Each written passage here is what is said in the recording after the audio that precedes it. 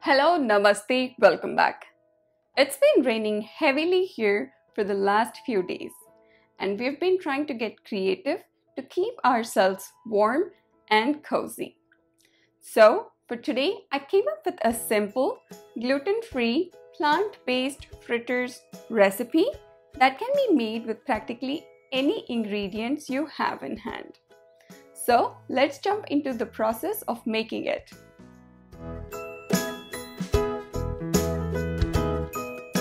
Start by making your plant-based egg with ground flax seeds, also known as flax meal. Take 1 tablespoon of flax meal, add 3 tablespoons of water, mix thoroughly and set it aside while prepping rest of the ingredients. Pick vegetables of your choice like carrots, potatoes, zucchini, cabbage, cauliflower, and finely grate them. Chop onions to the size of other veggies and mix with them. Now, to a bowl, add half a cup of oat flour, salt, baking soda, paprika, coriander, and cumin powders. Mix until all the ingredients are evenly distributed. Add the previously prepared flax egg to the bowl and make a smooth paste, adding water if required.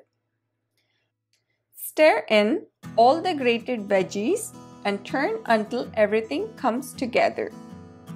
Your final mix should look somewhat like this. I'll be pan frying my fritters, but you could do a shallow or deep fry too. Heat the pan until hot, drizzle some oil and add little scoops of the mix. Cover and cook until the edges have browned for about 5 minutes.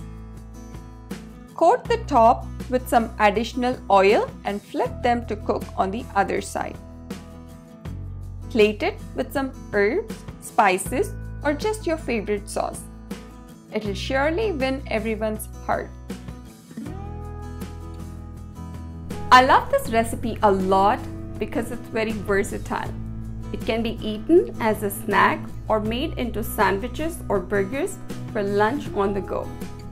Also, you can make it more wholesome by adding your favorite protein to it.